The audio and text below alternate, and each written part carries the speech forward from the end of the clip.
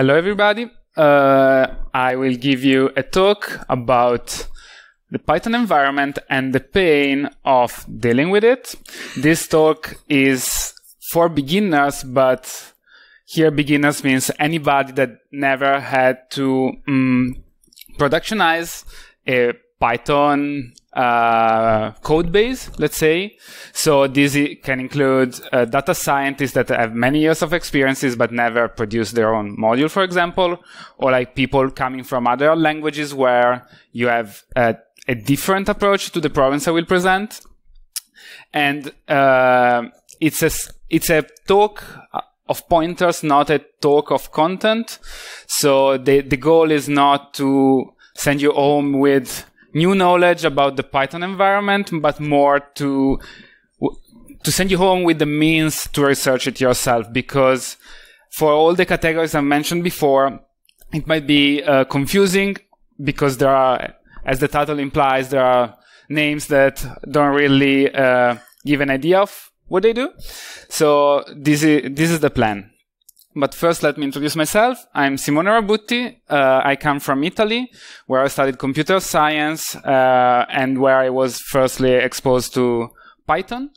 I always worked as a machine learning engineer / data engineer, both in Italy and then here. I work at Teraki. I've been working there for 2 years, and what we do is data compression using machine learning. If you've watched Silicon Valley, the TV series, that's what they do in the first 3 seasons. We do it without violating any information theory hard law. We do it for real on cars. So in my free time, I follow a bunch of projects. If you're Italian, you might know me as a founder of Gambero, that is the Italian brother of Lobsters. It's a community for programmers.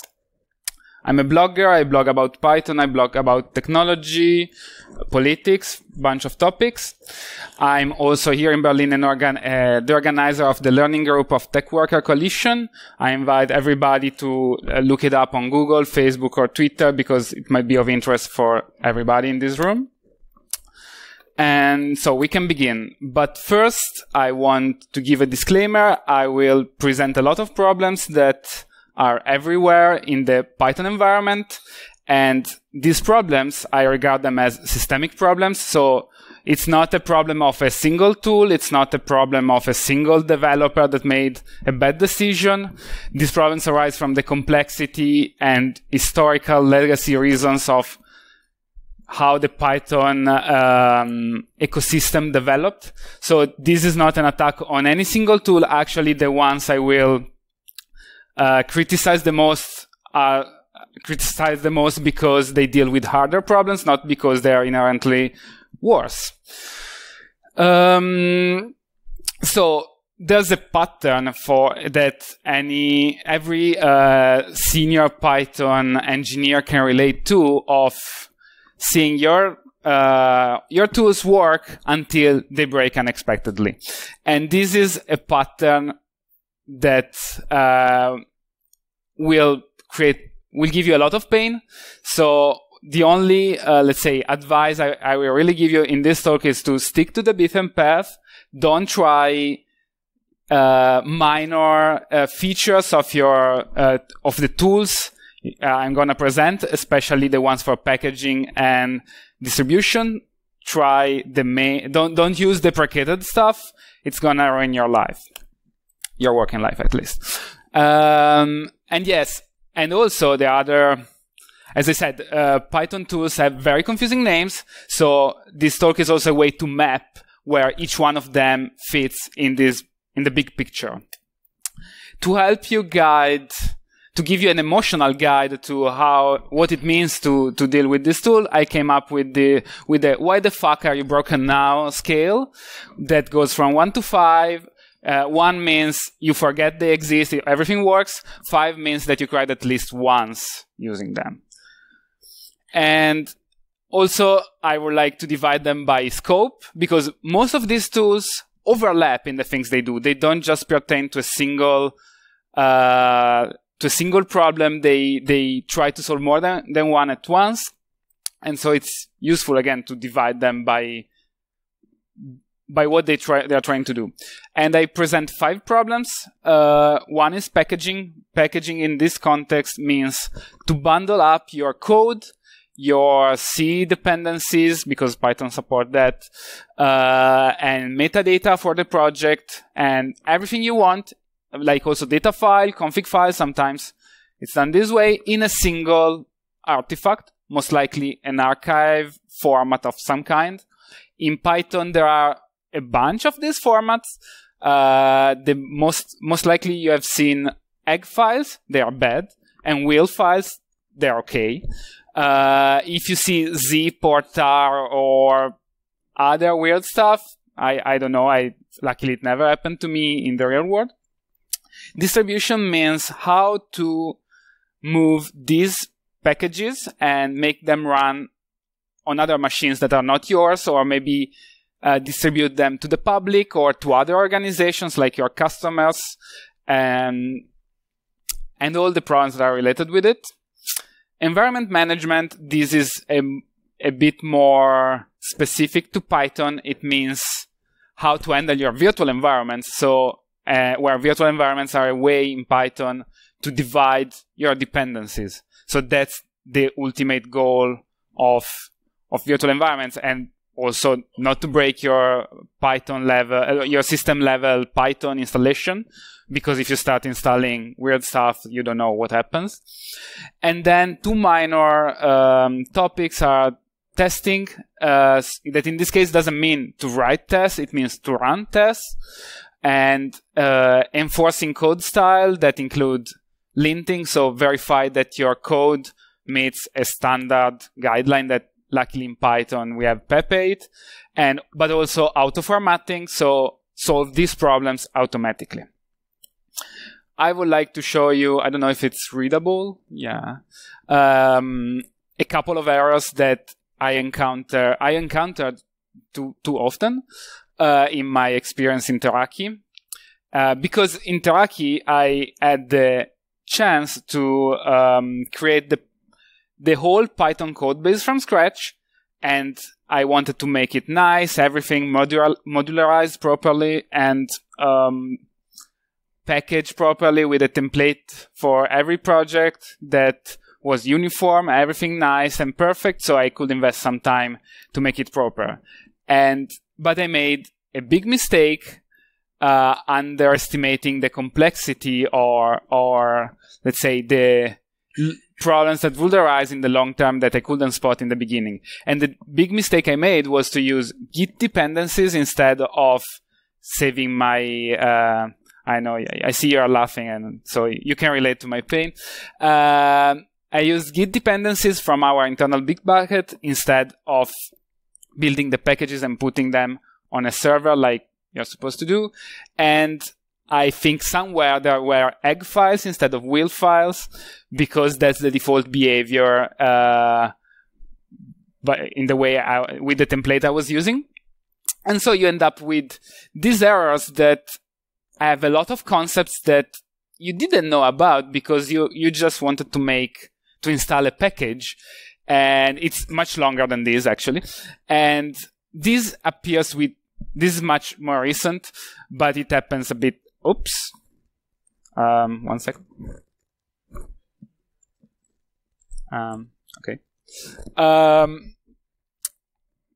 And this is from Poetry, and it's actually an error related to a tool I'm not using that Poetry is invoking internally. And it's all the suggested solutions are not viable because I'm not actually touching this tool. So it's very hard to fix it with the suggested solutions. Another one that I love, this appears only when you use Git dependencies.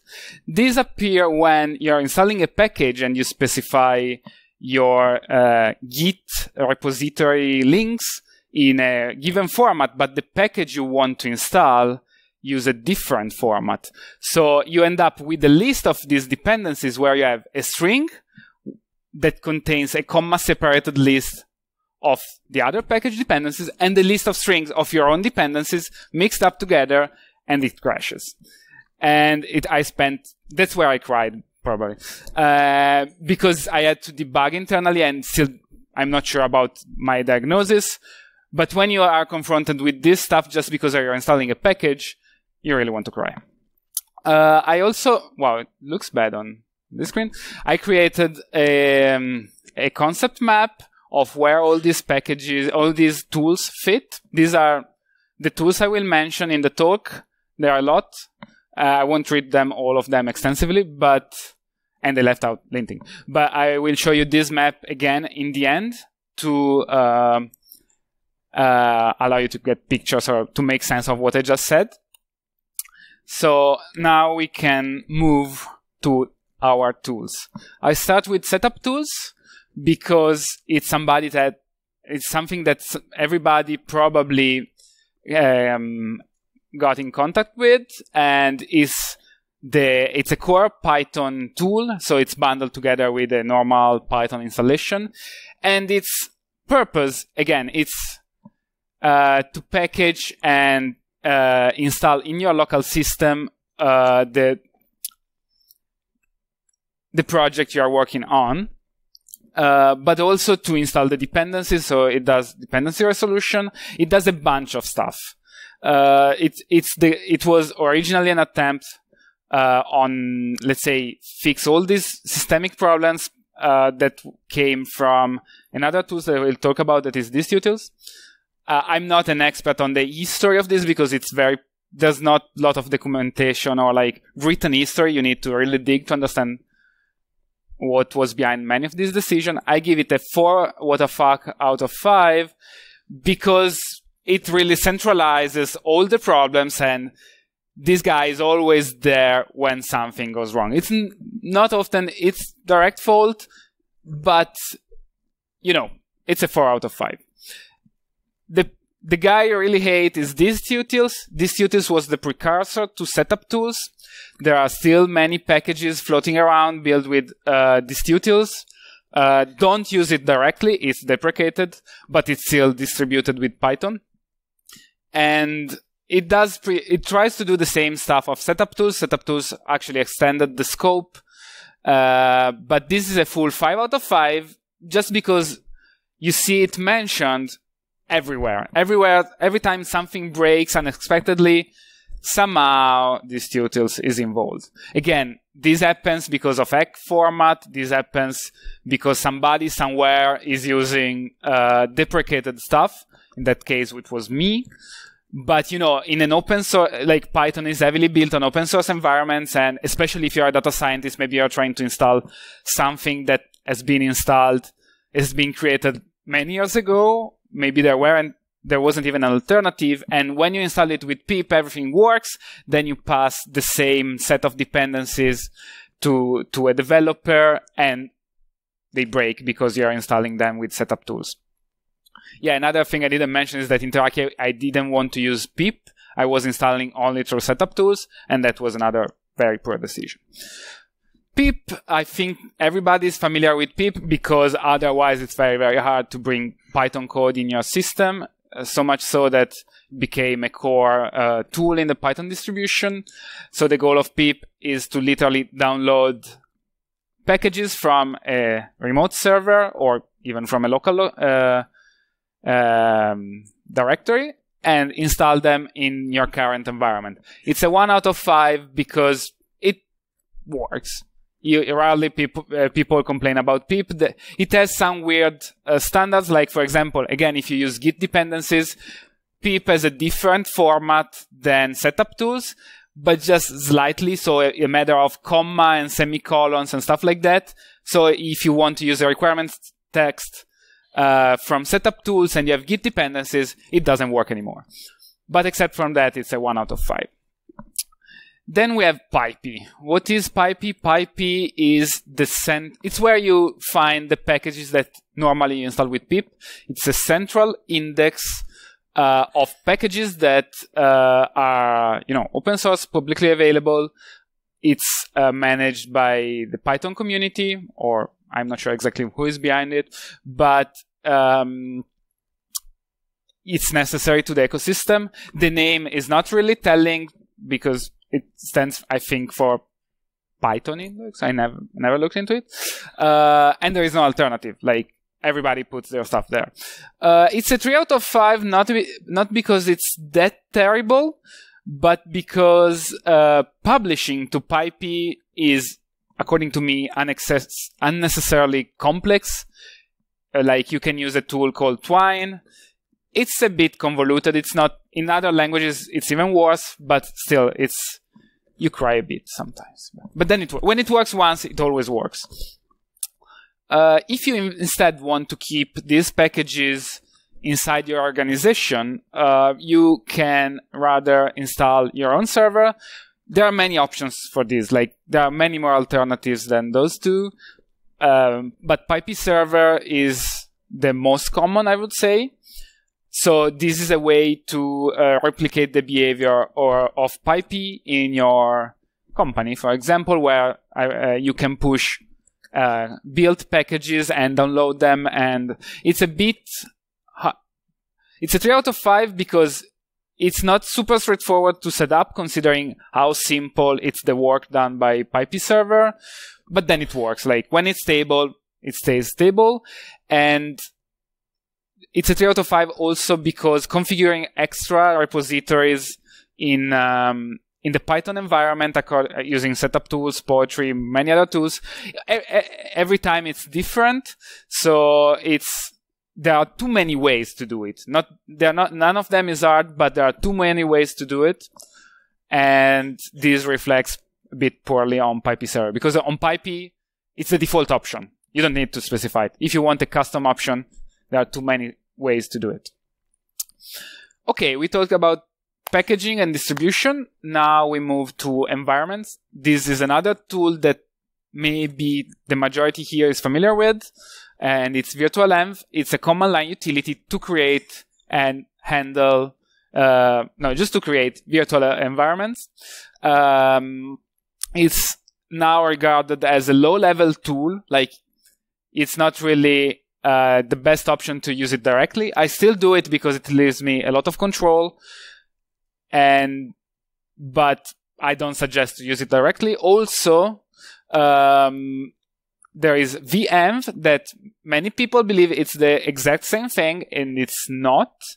It does the same job, but it's been introduced in Python 3, and it again allows you to create virtual environments. They behave exactly the same, but the community still sticks to virtualenv for whatever reason. Me too. So because virtualenv works well enough. It's a 2 out of 5 because it delivers.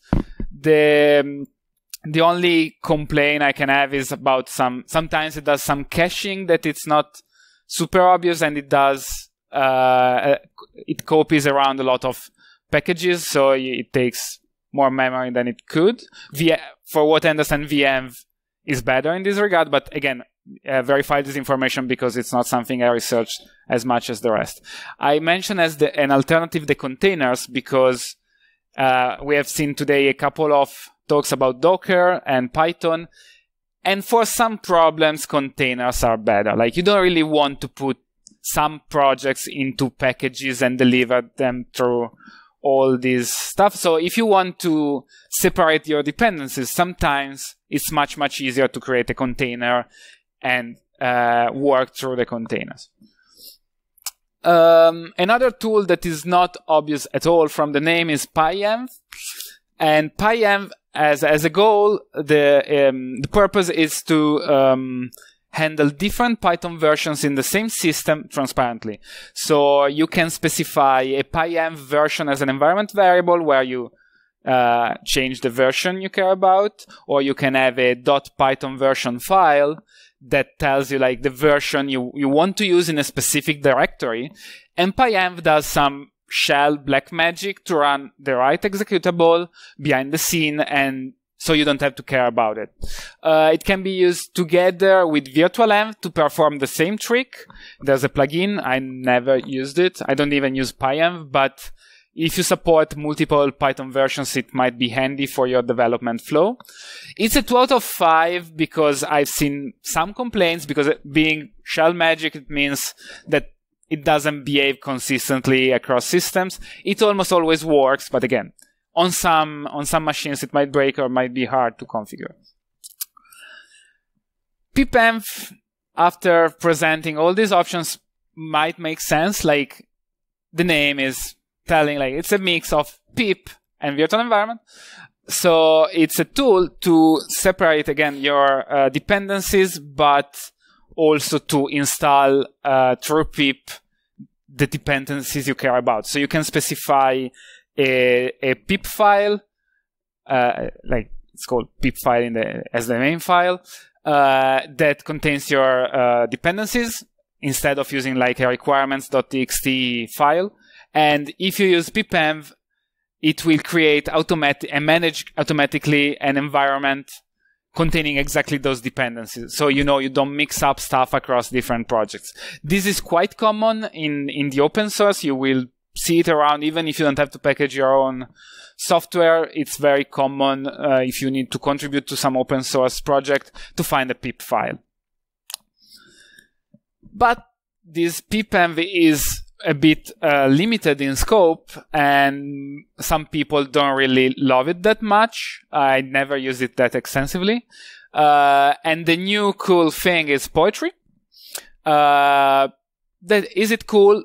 Yes. Is it perfect? No. Why? So poetry, what does it do? Everything. It tries to solve all the problems we have presented so far in a single solution with a single logic, a single way of doing things. Does it deliver that? Yes. It's still not mature. It's usable, so use it. I invite everybody to use poetry.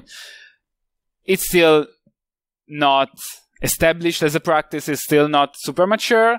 And I give it a 2 out of 5 because you will still need to handle all the legacy stuff I told you about, and poetry won't save you from that.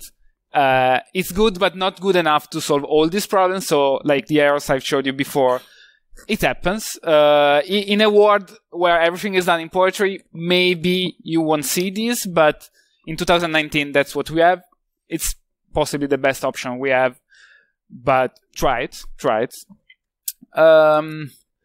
Let's move to testing. That is actually the name of this track. And this talk is not about testing, I'm sorry. Tox is useful to handle testing environments, where in this context it means the Python version and environment variables that belong to your environment and options that you want to support. And it basically runs all your tests according to these specs for environments. And it's and on that it delivers. It's not the most obvious tool to use in an advanced fashion, so it's a 2 out of 5 because the basic is very easy. Then it gets a bit trickier. I never use Tox to actually do the hard part of it. You can also use bash scripting. You can use CI pipelines. It's much more common, but Tox is the best thing if you need to support multiple Python versions and you have big differences, for example, between your testing, staging, and production environment. So your tests need to behave differently. PyTest, it was mentioned before by somebody in the crowd. PyTest is the most popular, I would say, not the most used, but at least the most popular testing suite in Python. And I mention it here because not because you need it to handle your workflow or your project, but still it's so powerful in its features, especially for filtering and parameterizing tests, that it ends up being relevant in, for example, in your CI pipelines, because you want to separate them according to the kind of test that you have. So it has a powerful way to label your tests and filter them accordingly. And so it's still relevant for this level of management of your project if you use it as it's supposed to. It's a lot of black magic. So when something goes wrong, it's not common, but when something goes wrong, don't look into the source code. no, I heard stories of people never coming back from that source code. It's powerful, but yeah, it's obscure. It gets a 2 out of 5 because it breaks. There are a bunch of niche weird behaviors. One that might have happened to many of you is that if you run PyTest with coverage using a plugin called pytest-cov, that is the most common, you break the debugger of PyCharm. And if you research this on the internet, the developers of PyCharm say that it's their fault, and they say that it's PyCharm fault, and so this is not gonna get fixed by anybody because they conflate on how they handle the interpreter or something like that. So you have to, if you have the coverage enabled by default in your PyTest options, you have to disable to run the debugger in PyCharm, and I find it annoying. Another problem I see, we also use AO-HTTP, and there's a plugin for it in PyTest. If you don't install it, nobody will complain, but the tests will just run endlessly. So these are small things that annoy you, but it's not off. Okay. Let's be super fast about the rest. Flakate is used for linting. It's not the most common tool, but it's the one I like. PyLint is more common. They all work. They're all good, more or less. They all enforce the same standard. Black is a formatter. We have seen this morning a talk from one of the developers. It's very good. Autopipate is maybe as good as Black, but Black has this nice thing that it doesn't have options, so you don't need to discuss about this stuff. 1 out of 5, very good. And the tool that wrap up some of the tools we have mentioned before is PyScaffold. I contributed to it because we use it extensively. It allows you to create directory structures for your projects with everything pre-configured. It's very customizable. It gets a 3 out of 5 because if you want to update from one PyScaffold version to the next, it's a pain. And because it picks tools that are, yes, consolidated, but still it's not necessarily the best way to work. I'm trying to make them support poetry, but it's still not there yet. Again, this is an overview, the same overview we saw before. It's telling that the packaging circle is empty because everybody that tries to handle packaging also tries to handle distribution in some form or another. And that's it. You can find the slides on GitHub pages. They are the same you're seeing now. You can contact me on LinkedIn or Telegram. And thanks, everybody. Bring out the questions. We are hiring a senior data engineer. Thank you, everybody.